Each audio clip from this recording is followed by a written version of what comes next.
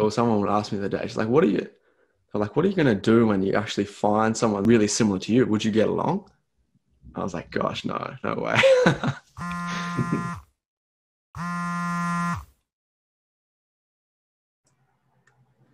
Welcome back, everyone. Happy New Year. So, Sam, my shower thought to you is, how are you setting your goals for 2021?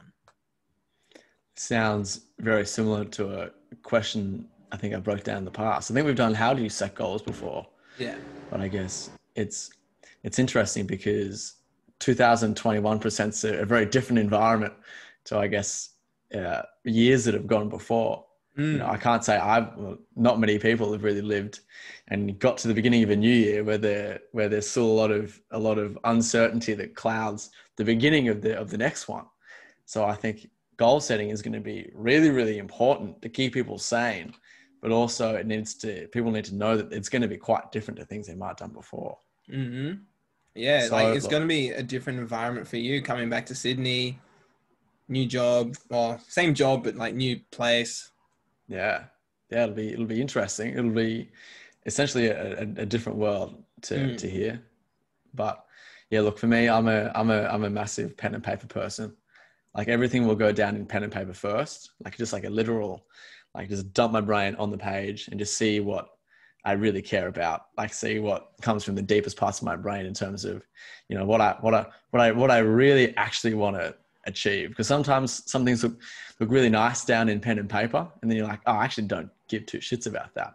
And other things you kind of all of a sudden you come up with, which is like a random little thing, but man, that stuff makes you happy, and you get to kind of factor that in. So the way you're doing it is you literally write down any goal that comes into your mind on paper, and then you sift through it. Is that what you're saying?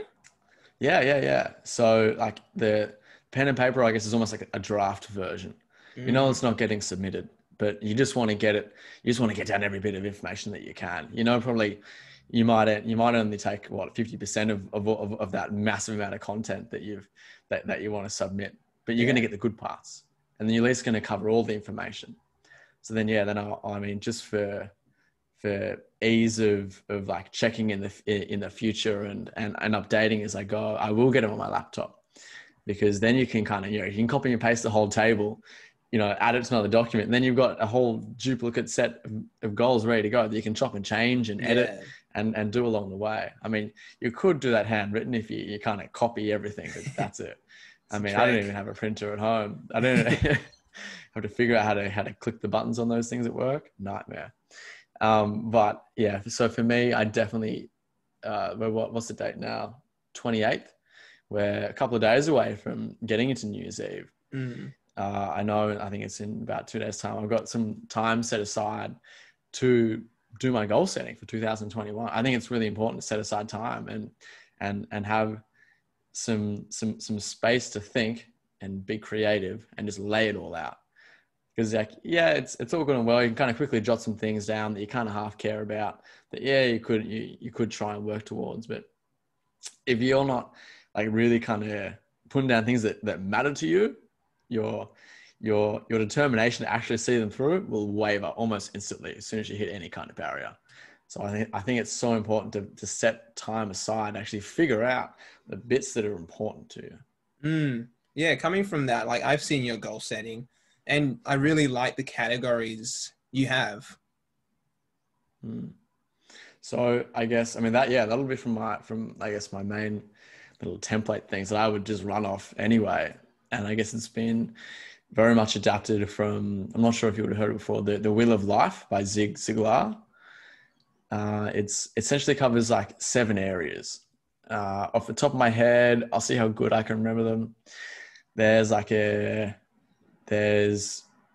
family, and there's family on there. There's personal, financial, career, mental, spiritual. Covers everything there. Yeah. Did I say physical? There's like the actual physical body part too. But anyway, so essentially it's an easy way of covering areas. So all of a sudden you have these kind of 7 categories. Well, I've kind of chopped and changed mine a little bit, but it's like, it's a really simple way to do it. 7 categories. and then you can kind of have like a daily, a weekly, and then a monthly. And then it's a really easy way of then, 12 times a year, just kind of go over that again, beginning or end of every month, see how you went. All right, that went good. That went terribly. I didn't even think about that the whole time.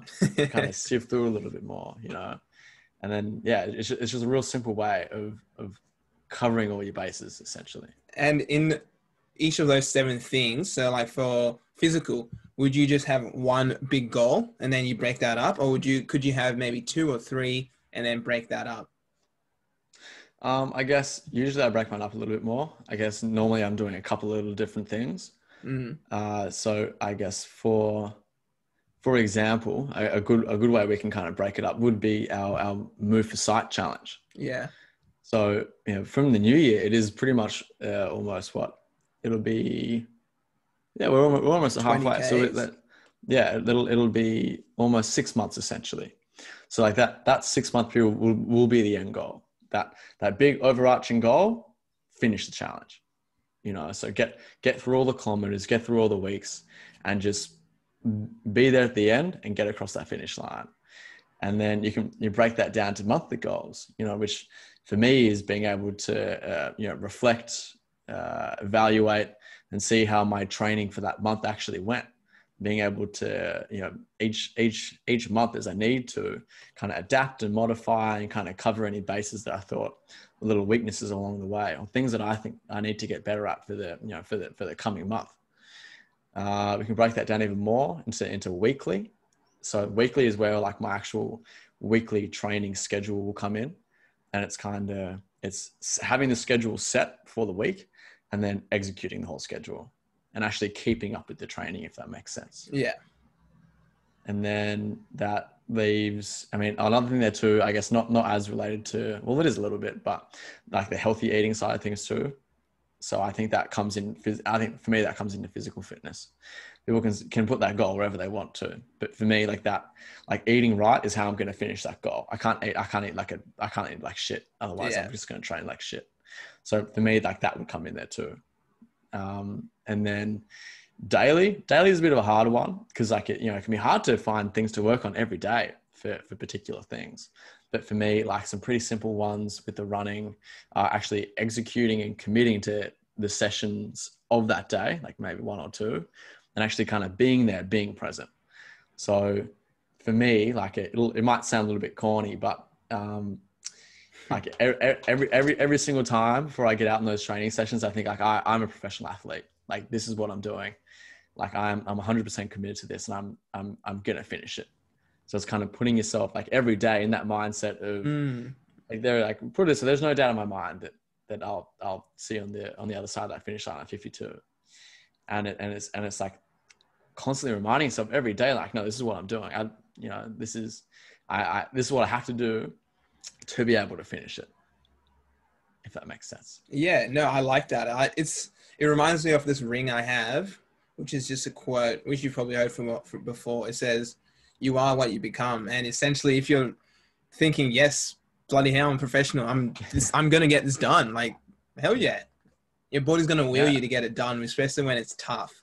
And the thing that I really like about your goal setting, which totally changed my goal setting, is those time frames. Just because prior to 2020, I would set goals, but it would be more like, oh, I want to bench 100 kilograms. I want to, have a passive income, but I wouldn't actually make a little plan underneath it. And that breaking down each one into a plan, into like monthly, weekly, and daily, what I found when I was doing like trying to achieve my goals this year was that if I just focus on the daily, the weekly looked after itself, the monthly looked after itself, and then the goal looked after itself. And instead of focusing on the big picture and wigging myself out real early or getting down in the dumps, focusing on the incremental small things is so important to achieving your long-term goal. And that's, I can't believe it took me this long to learn. I remember in school,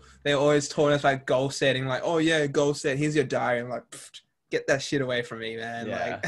Like, goal set, jeez, no way. But and like you could literally put whatever kind of like little cliche quote you want in there about, you know, concentrating on the small steps towards the big stuff. But yeah, it's like all of a sudden you're giving yourself small little bite-sized pieces of things you can achieve every single day. And if you can do that, all of a sudden the weekly stuff gets done automatically. And all of a sudden it gets to the end of the month, you're like, oh man, I didn't even have to think about this stuff, and it's all done. And yeah, it's like it just makes like really big things visible and achievable on a day-to-day basis. And man, that just, if you can tick off those things every day, like, man, I don't know about you, but it's just the most refreshing thing. Oh, like you just like, because you're not guessing, am I taking steps towards being or achieving the thing that I want to do, or trying to become the person I want to be. You know, you're taking those steps. You can look back on your day and be like, yeah, okay, I did this and this, which I know is part of the plan to get to that. Like you're not kind of shooting in the dark, being like, where am I going with this? Like it's clear as day. You know exactly where the pieces fit into the puzzle, and yeah, it just kind of brings everything closer. Yeah, and to add to that, it works because, you know, it's hard to follow your goals the whole time. Like you have shit weeks, and then having those daily, weekly, monthly things, it helps you get back into that routine instead of being like, at times when I've had this goal and then 3 months later I'm like, oh shit, like how am I even going to do this? Like I'm so far from it. But yeah, same situation last year. I'm like, oh shit, I've been sort of lacking here. I'm not going to reach my goals. So I'm like, all right, what steps do I need to have? I've got all this written down, and just focus on those little bits and bang. Yeah, I totally agree. And that just kind of prompts me to remember like another thing that I think is really was a game changer for me in terms of like goal setting. It was making a goal to be accountable to looking at my goals, essentially. Like that's where that kind of monthly review process came in. Like it was like I got a little folder on my laptop called evaluations, and you can kind of see them as they go. They're like, you know, I can see what goals had that month and how they kind of changed, what I made, what I didn't make, and little comments about it. And it literally takes me, 10 minutes to tap away at that. And like that like having that goal for me, it's really one of the most essential things, is that can be accountable to everything else. That made everything else much more achievable. So that would, like, accountability, if you can do it yourself, amazing. Like I got good at it because my brain's just wired to work that way. Other people are terrible at it. Other people are way better at me at it. And if you're terrible at it, find something to keep you accountable. It can be anything. It can be a mate. It can be money. It can be your parents. It can be a dog. I don't know. It can be whatever. Like for example, like Les, if at the end of each month, if I haven't sent you my monthly evaluations, I got to give you $100 each month. I don't do it. I'll take that. There you go, straight up. I'm going to do those evaluations every single time.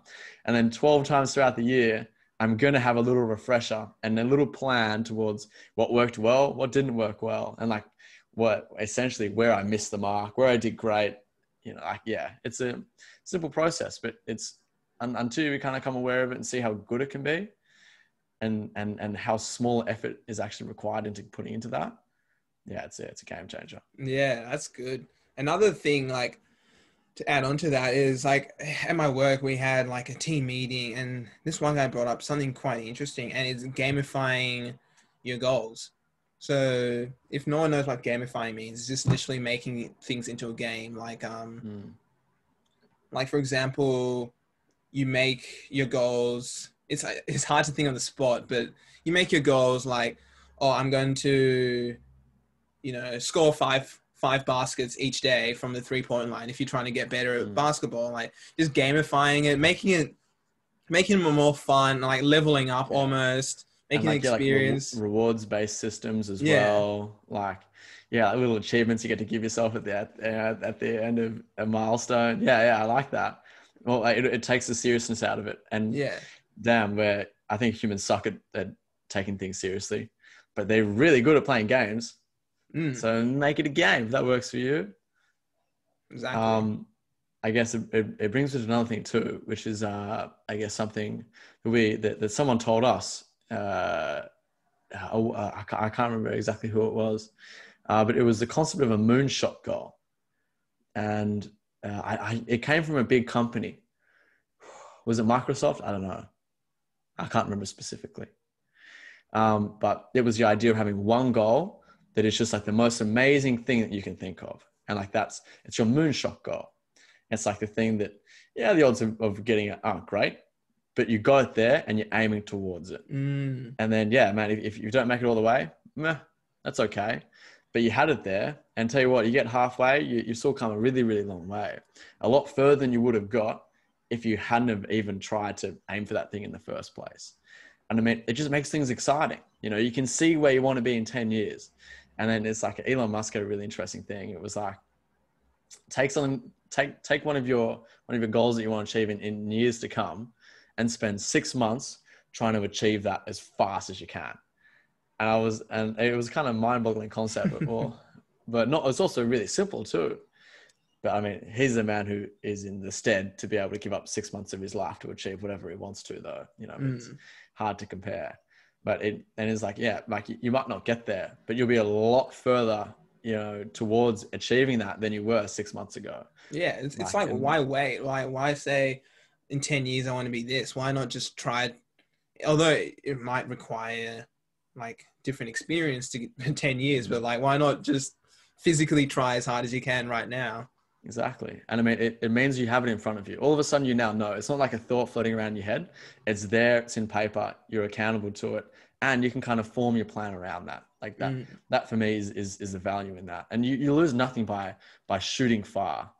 You know, let's set a moonshot goal for us. The next Joe Rogan, Sam and Leroy, 5 years time, we'll be signing our deal with Spotify. That's our moonshot goal. Yeah. We'll get that in 2 years. Yeah, 2 years. Watch out, baby. Amazing Race. Come for it. Don't let anyone know about that one yet. Yeah, get that one on the down low. All right, mate. I think you've done a pretty good job. You're definitely one of the better goal setters I know. And I'm sure you're always open for to help other people. So if anyone's listening out there just needs some tips, some tricks, feel free to DM us. Like, we don't know everything, but we know something. Yeah, that's the whole goal. We're trying to learn as much as we can. And I think I've been working on goals for a long time. So I've like literally years and years. I wouldn't say I'm great at it. I think I've just stuffed up a lot. Like so much stuff hasn't worked. And I think I've eventually found out what does work for me, what doesn't work for me, and it's kind of kept working with it from that way. Yeah. So what might work, what works for me may be the worst thing ever for you, you know, but it might also be a good starting point. And I'm so happy to be able to, you know, at least point someone in the right direction. 100%. And just to add on to that quickly, I realized when we talked to Christian recently, he said one thing which I'm definitely going to implement for 2021. Instead of just saying the things you want to achieve, what you should write down some things that you don't want to achieve or things you want to stop, some habits you want to stop. That's a really good one, actually. Yeah. So add that to the side. Yeah. Things you want to stop. All right, mate. That'll just give you more time to keep doing the things that you want to do. Exactly. It's like 1 + 1 = 2. No, 1 + 1 = window. All right. Well, good question. Very fitting into the end of the year. And everyone, make sure you check out Move for Sight. The K's are getting up there. It's getting exciting. It's getting hard. And we'll catch up soon, mate. All right. See you later.